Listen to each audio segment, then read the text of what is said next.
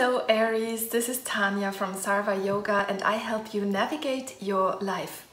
So first of all, we're gonna do a little bit of guardian angel spray so that the aura is cleansed, and then we're gonna go right into shuffling for your July tarot.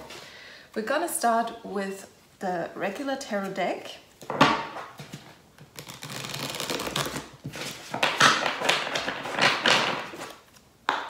Angel Spirits Guides, is there any information inside this deck for Aries for July 2020, please?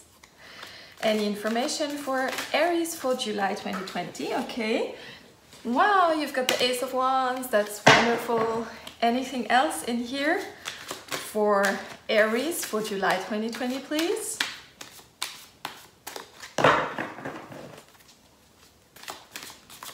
Anything else in here for Aries for July 2020? What does Aries have to know? Okay, wow, the Tower. Absolutely clearly came out. Hoppla, this is a bit too much. But we have the Knight of Cups. And then what fell on the floor? Okay, I think that's enough for now. Then we'll take the Angel deck, Angel Answer deck.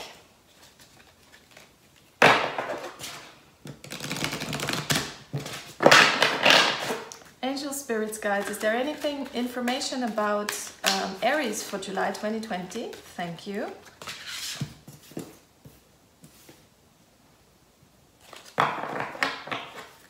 Interesting.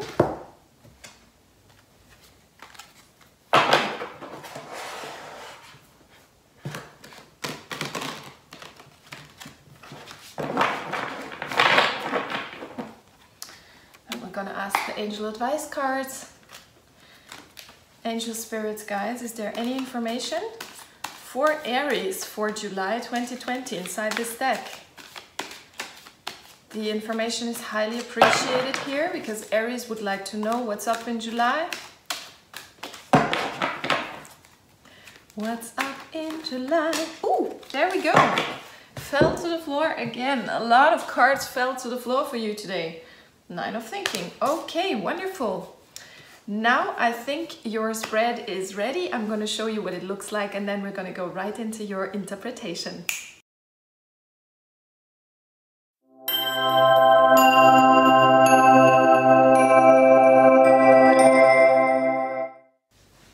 Dear Aries, let's go right into your interpretation. The first card that fell was the Tower. So the Tower to me is not a negative card. I love that card because for me it represents getting out of a prison. For example, imagine that in this tower a princess used to be held captive by some evil magician, and now the heavens are striking to help the prince to get her out of there, and in the end they both see the tower fall and it's happy ending and they can let go of the past.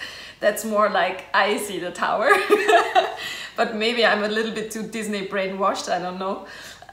So yeah, definitely the Tower is taking away some old structures which you don't need anymore in your life, okay? The Tower is never taking anything away which is still suitable for the situation or which is still needed for you. The Tower only takes away what's not necessary anymore. It's out with the old, in with the new. It's talking about awakening, sudden changes, transformations, and yeah, I think it's a very positive card. Then we had the Knight of Cups. Knight of Cups is a very positive energy with which you go into the future. It's a very optimistic person, an idealistic person, somebody who believes he can make the world a better place with what he's doing. He is in love with all humanity and he wants to really help the collective. So this is a very compassionate and beautiful energy. If it's about your partnership, then this can mean that this is a very loyal partner, somebody who will love you till the end of time. So this is a very positive energy of a future of harmony and peace. Then we have the Five of Wands. Five of Wands can mean that there is a little bit of conflict on the way, but this is not the kind of conflict where we say it's horrible or destructive to our lives. It's more like the kind of conflict like something that's a little bit like a thorn in your side, you know, something that's a bit itchy and not really comfortable, but it's not too big. For example, maybe you have some kind of fight with someone, but fight in the sense of you're throwing loud words at each other, like, how do I say that? Words which are not really, words which are frowned upon in public, okay? So maybe you just let it all out and you have this little fight, and then afterwards everything will be fine again. So don't worry about this little conflict card here. Then we have the Ace of Wands, wonderful sign from above for you to get going, get started. Whatever it is, that idea you had, that creative thing that you always wanted to do, get started now. This is an action card. Wands are always about action, about fire. So this is like your starting, your initiation, yeah, the spark you need to start. This is this. So yeah, what else did I want to say? Let me look at my notes. Yeah, Ace of Wands is also about opportunity. So there might be some beginning of an enterprise that you wanted to do, and you have a very positive attitude with it, which is backed up by the Knight of Cups, which is very good. Yeah, that's actually it for this card. And then last but not least, you have a second major arcana card, which is the Moon. So the Moon talks about dreams, intuition, knowledge, that it's coming from the subconscious and it's rising slowly up, and you finally get to see insights that you didn't have before. So maybe you listen very closely to your intuition or to your dreams or the signs and symbols that are coming to you in your dreams, because you get a softer understanding of things, a more subtle understanding. It's like reading between the lines and getting information out of the things which are not said and done, the silence behind it, you know? So maybe you start meditating, I don't know, but this is definitely getting some information which hasn't been there before. Then you have the Nine of Thinking. The Nine of Thinking is talking about you have to stop worrying, because heavens will definitely offer a solution, it says. So if there's something you can't sleep about, you know, like at night you go like to the left, to the right, and you really can't sleep, stop worrying, because hand over this problem that you can't sleep about to the universe, because they will do it for you, okay? There's no need to worry.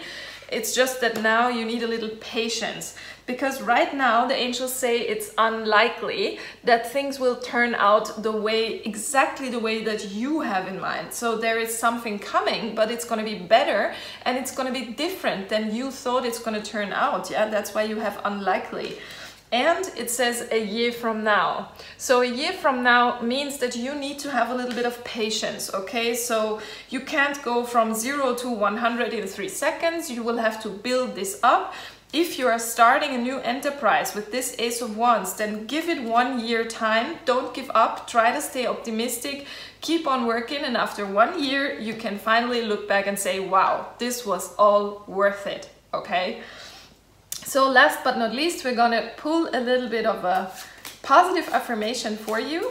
Is there any positive affirmation for Aries inside this deck, please, for July 2020? Yes, there is. It already jumped out. My missteps do not define me. My successes do. That's your beautiful positive affirmation. My missteps do not define me. My successes do. I think that's a very, very good thing for you to, if you start a business, then this is really something you can take to your heart, because when we start an enterprise or when we start anything in life, we will make a lot of mistakes at start. And these mistakes are crucial, they are important, because without these mistakes, we cannot have any success in the end. So try everything out, do it like trial and error, you know, try this, try that, and whatever works, you stick to that, and what doesn't work, you put away. It's that easy. And don't let other people shame you or blame you or dim your shine. Okay, Aries? Thank you for being here. Thank you for watching. I hope you like, subscribe, and share. I'm happy about every person listening. And yeah, I hope you come back next month. Bye, Aries.